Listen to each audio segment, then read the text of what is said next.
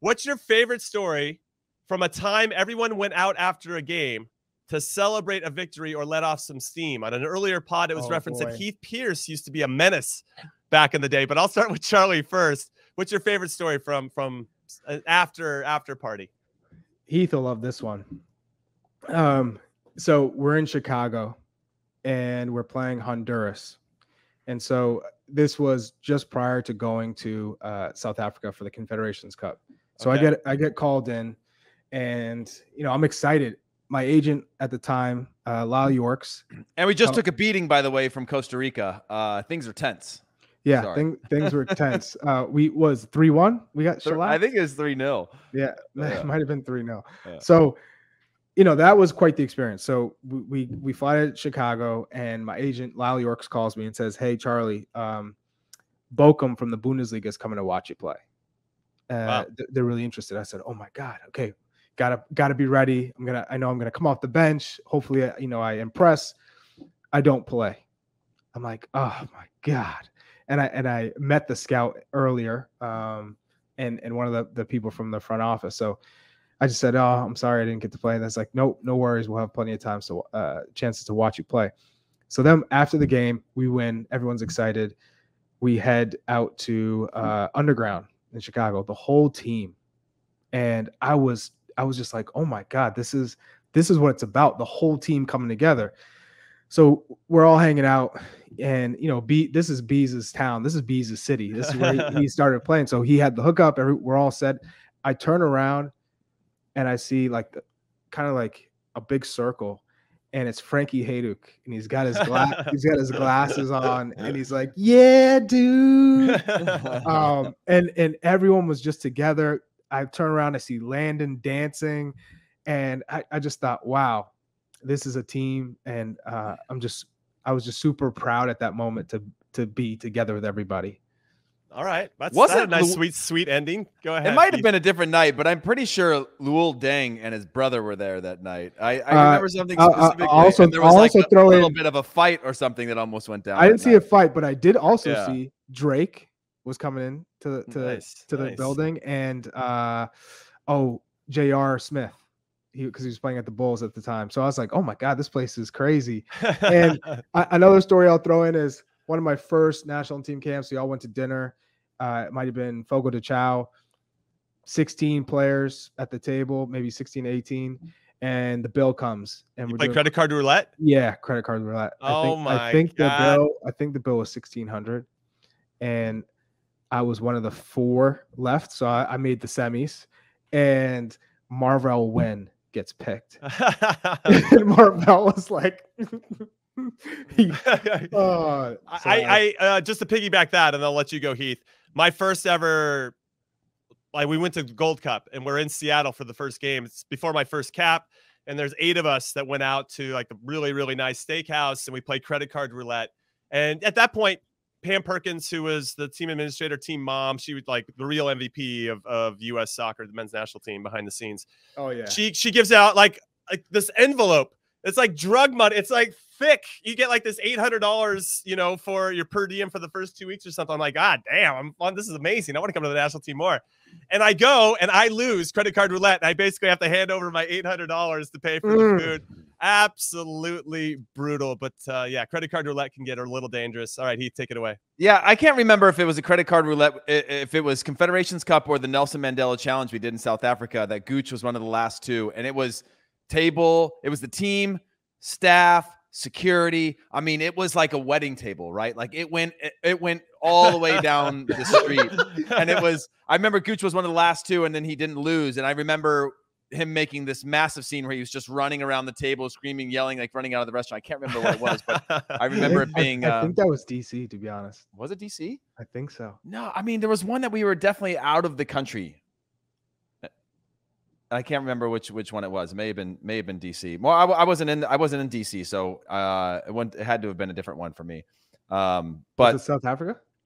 I remember South Africa being one. Yeah, I remember. So you were one of the final 4 then? Yeah. And so Marv lost that one? Yeah. Oh, poor Marvell, dude. I remember he got in trouble for for tweeting something about having a front row seat to the Confederations Cup, and Bob being mad about that. But this story is less so a night out. Is like, you know, for context, we used to come in during qualifiers, and a lot of times you're based out of Miami on, I think it was like the north side or south side of Miami. I can't remember what hotel we were at.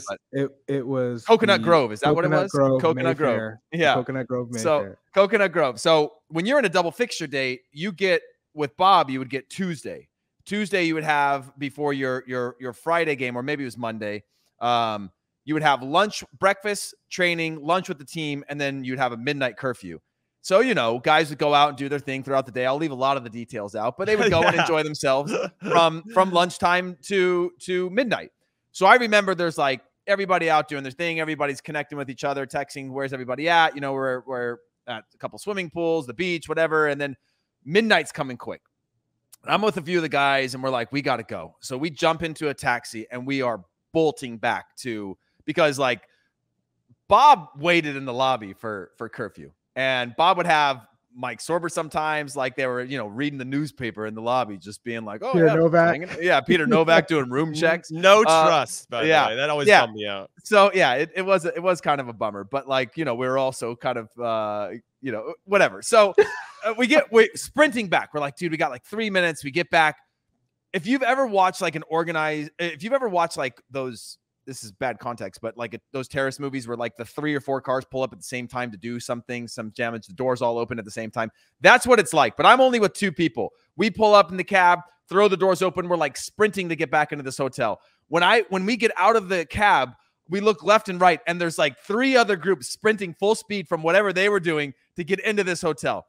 So we're rushing into the hotel, open the door, we get inside, and there's Bob, and it's 11:59.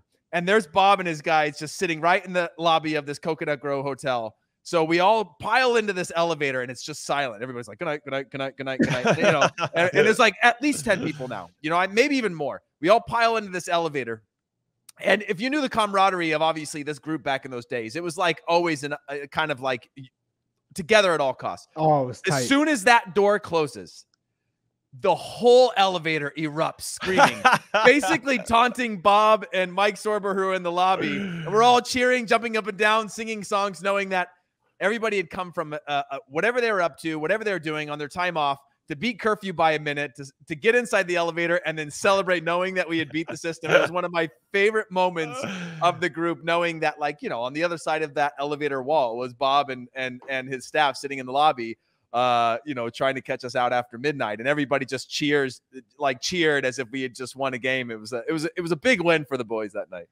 Okay, that's a good one. I like that. I'm gonna give a bitter Bob story where there was a lot going on, of course, and it was after we had qualified for the 2010 World Cup. We had gone down to Honduras and got that result against Honduras there. Oh, what an epic moment. Epic, unbelievable. It was, you know, you get back on a plane right after, so you don't get a proper celebration, but we were going to go back to DC and play Costa Rica. Now, in the midst of that week, Charlie was a little bit hurt, and that's when he had the crazy ass and super sad car accident. So that was always, you know, we were concerned about him. But prior to that happening, USWNT had set up this big, like, we're going to go out, boys, you know, after the Costa Rica game, we're going to go out, we're going to do our thing. Now, in that Costa Rica game, Gooch hurts his knee pretty significantly, but we don't really know the extent of it at that point.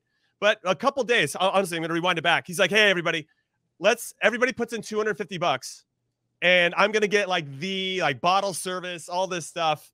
And so as the night approached, you know, we were obviously still kind of in shock about Charlie and still in shock about Gooch's knee as that happens. Everybody's still like, we're going to go. We got to go party, to all the reasons that you're saying, this camaraderie within the group. And let's go celebrate. Charlie would want us to do this, and really took that energy and went out there. So everybody put in a shit ton of money, right? We finally get in the bus. We show up at the club at 12:45 a.m. and we sit there, we get bottle service, and they kick us out 15 minutes later because it's closing time at 1 a.m. I'm like, God damn you, Gooch. Oh, give me my money back, dude. Oh, no. I mean, it was all good, and it makes for an amazing story.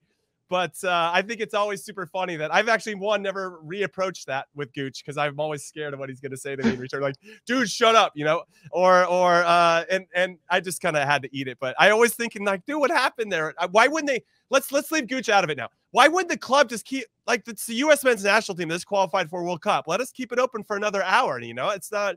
Yeah, I think bitter about that. I think Gooch pocketed that cash. I'm not gonna lie. he got a new watch. I think he got a new watch like that next week. We got to get him on the show. I want him to answer this question.